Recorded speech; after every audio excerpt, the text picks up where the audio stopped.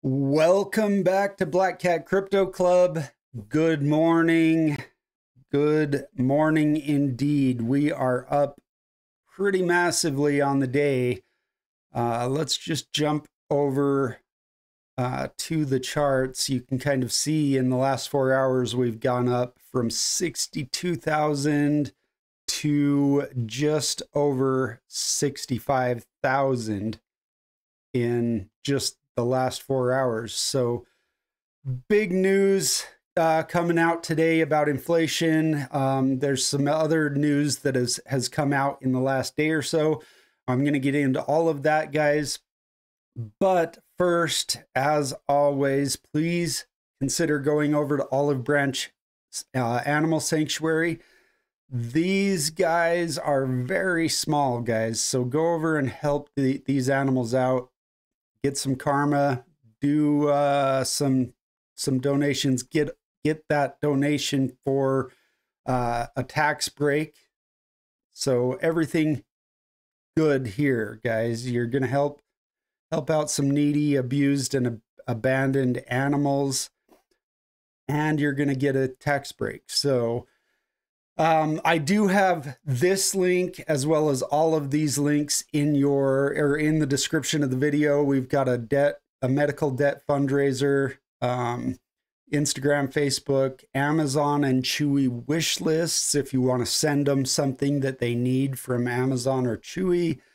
We've got a PayPal and a Venmo here. So go over, help them out, and yeah, I appreciate everything that you guys can do for them. It really, really is an important thing to do.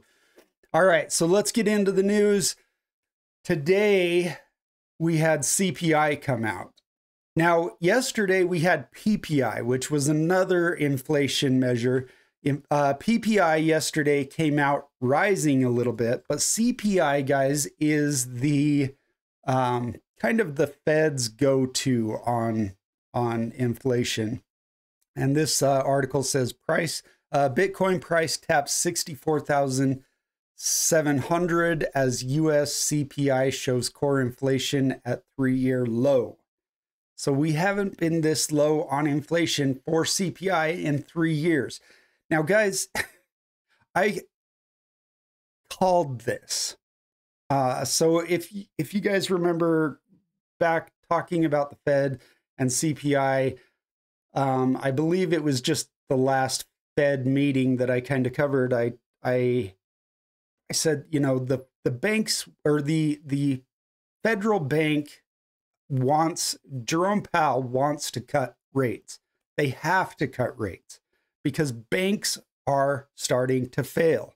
And that is the number one thing. When it comes down to it, public confidence in the banking system is Jerome Powell's number one thing. Like, he has to do that. So I said, you know, I wouldn't be surprised if the Fed started manipulating CPI numbers again, like they did in the 70s. You know, we have the economy going down and inflation going up. And I said, I wouldn't be surprised if CPI numbers were kind of fudged a little bit, and to watch CPI in the future. And I wouldn't be surprised if we magically see those numbers coming down.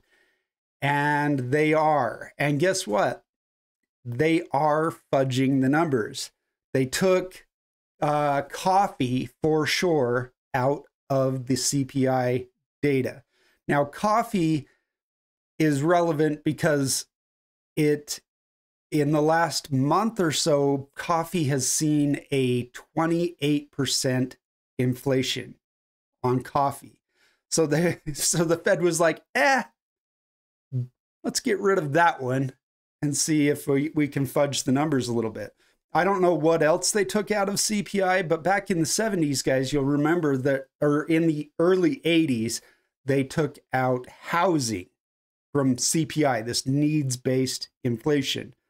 So now they're manipulating the numbers. They're kind of picking and choosing what they want in CPI. And now all of a sudden today, the Fed looks like inflation is coming down, and now they're they're setting things up to feel justified in cutting rates so they can help bail out those banks. You know, if they keep these rates up higher for longer, these banks are going to fail. And Jerome knows this. Jerome Powell spoke yesterday.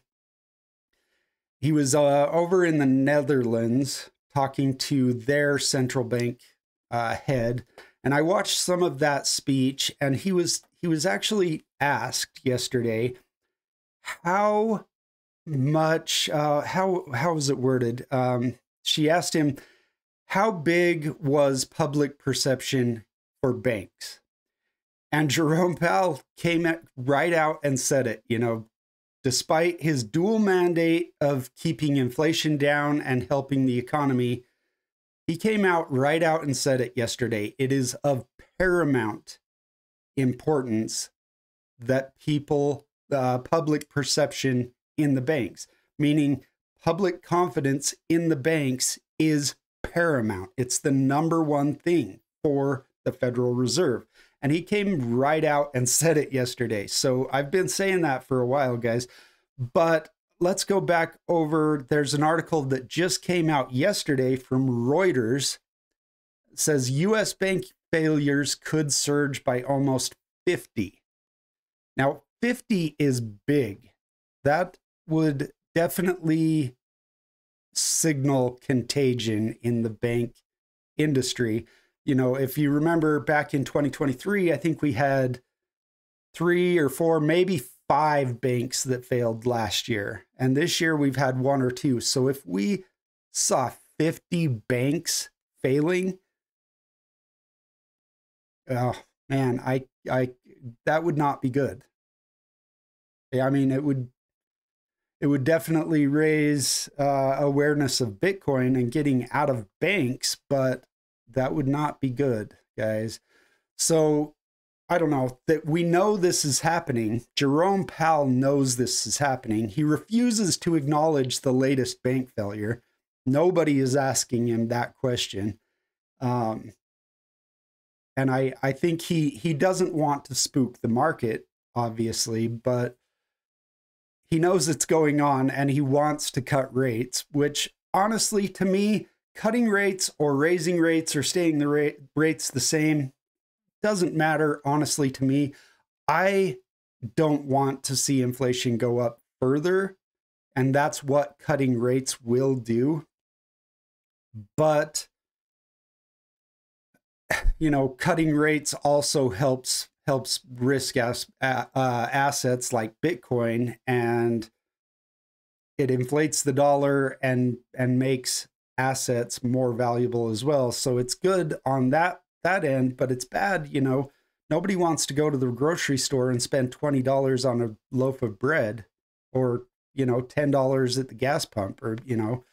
So either way, it's good for Bitcoin. It's bad for anyone who isn't invested in assets like Bitcoin, though. So I don't like to see inflation go up, but it seems pretty inevitable because the banks have this they have this allocation to commercial real estate that is just crashing right now, and the Fed has to do something to bail those banks out. And we saw just a few weeks ago the Treasury is actually helping bail out those banks. They're offering a buyback on treasuries, but I think it's going to have to be more than that to stop this, you know, 50 banks that are at risk. There was another article a few weeks ago that said hundreds of banks were at risk. So anyways, guys, this is really funny. If you remember back in my previous video about Vanguard came out very heavily against the Bitcoin ETFs. And a few weeks later, mysteriously, the CEO at Blackrock announced his resignation. And it was I came out in that video signaling that, you know, maybe this was backlash from coming out so hard against Bitcoin. And it appears that that may have been the case because look, Vanguard appoints Bitcoin-friendly former Blackrock ETF lead as CEO. So they've kind of gotten rid of the anti-Bitcoin CEO, and now they've brought in this guy from BlackRock that, look, I'm going to read this to you. Ramji, so the CEO, his name is, what is his name? Is it not even going to give me his first name? Oh, Salim Ramji. So Ramji, who is 25, has 25 years of experience in the industry, previously led BlackRock's global exchange traded fund business, overseeing the launch of its iBit spot Bitcoin ETF. So this isn't just a friendly Bitcoin guy that's getting into this CEO spot. He actually ran BlackRock's iBit, the Bitcoin ETF. So it's just wild, guys. Wild. I wouldn't be surprised if we completely see Vanguard flip on their Bitcoin ETF stance now. I mean, all the moving parts kind of suggest that anyways. Okay, more news. Guys, things like this have been coming out just daily for the last few weeks, but state of Wisconsin buys nearly 100 million worth of BlackRock spot Bitcoin ETF. So states are now buying Bitcoin.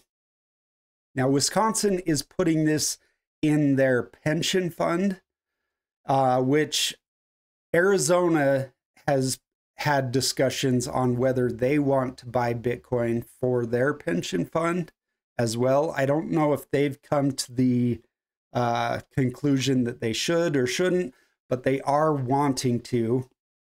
Now we have Wisconsin coming out. I want to scroll down here to this quote by Eric Balchunas. It says, normally you don't get these big fish institutions in the 13Fs for a year or so, when the ETF gets more liquidity. But as we've seen, these are no ordinary launches. Bloomberg Intelligence senior ETF analyst Eric Balchunas wrote in a post on X. Good sign, expect more as institutions tend to move in herds.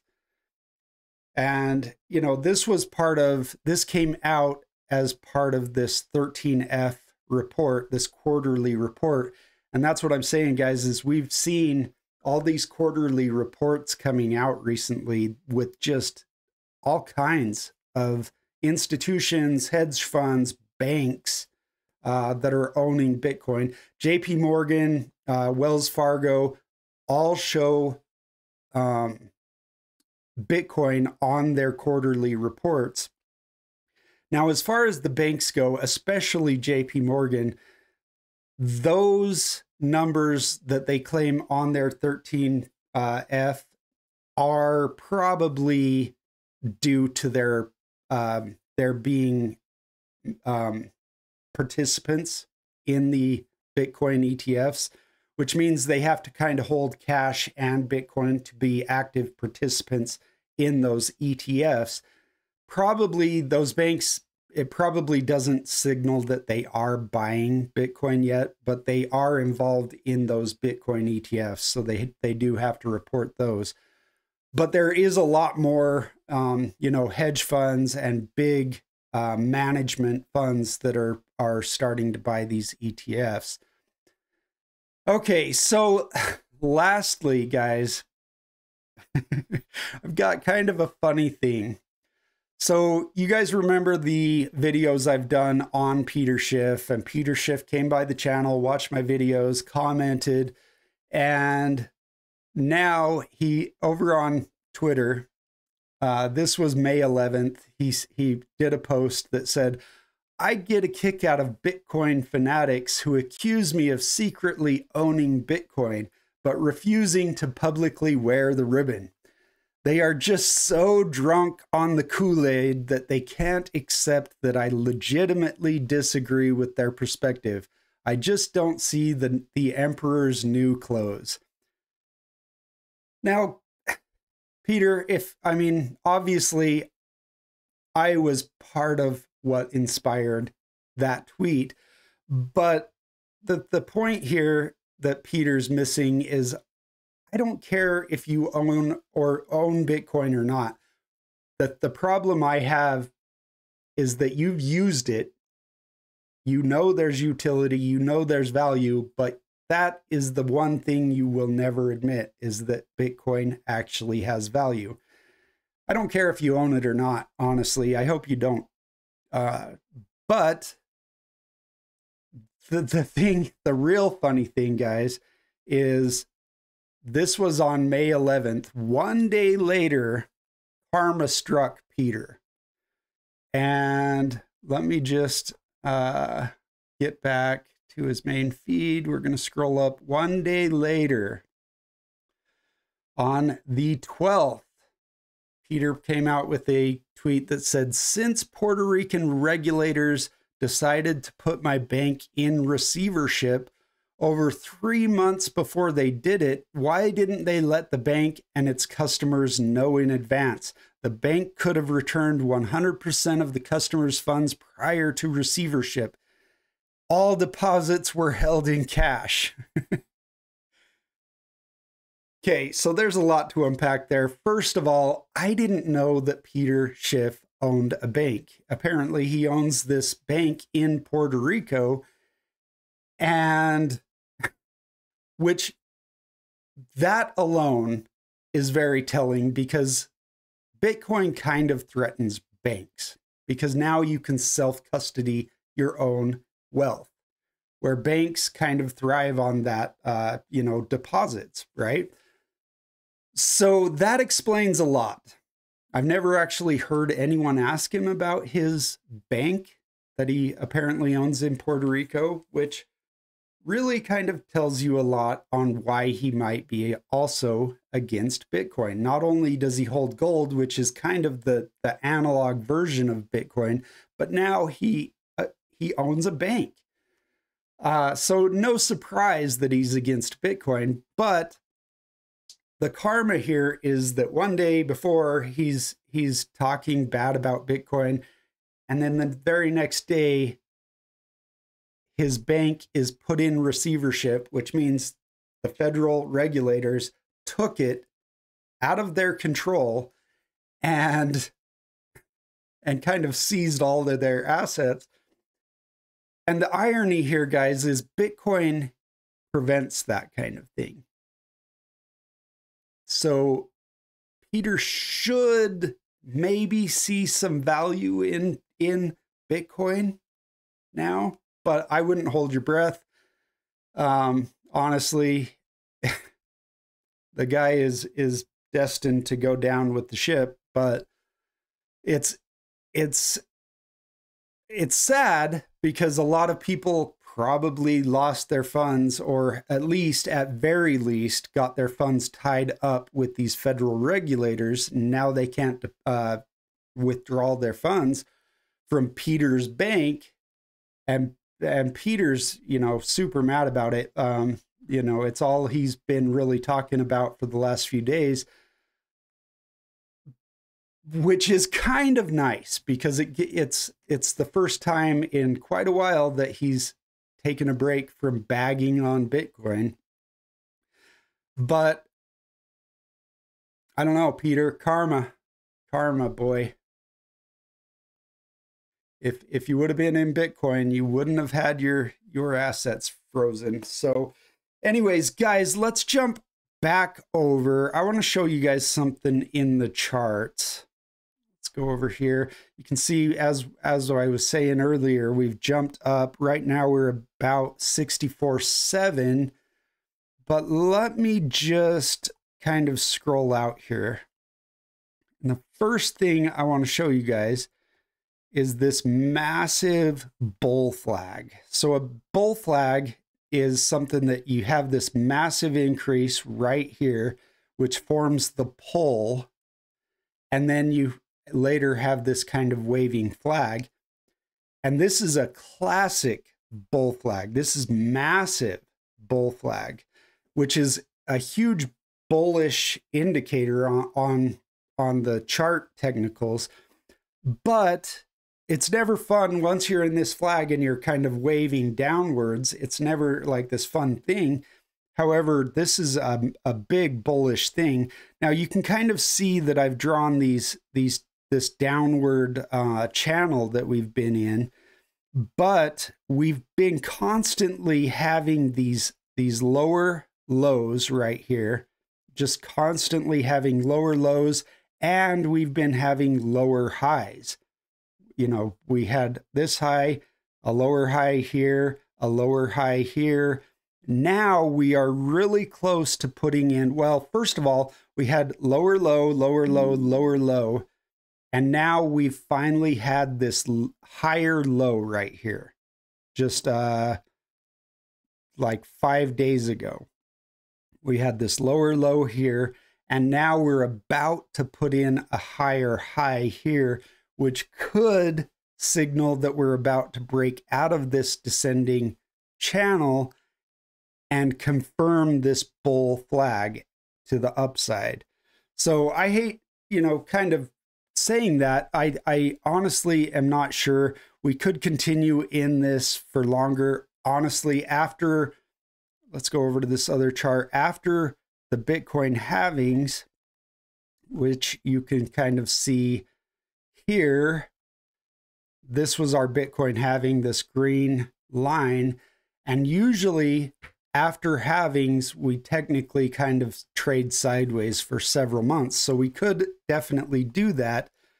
But like I said, this chart pattern that is printing is very bullish. And it looks like, you know, I'd watch if we print this higher high here, especially on the daily. Let's jump over to the daily.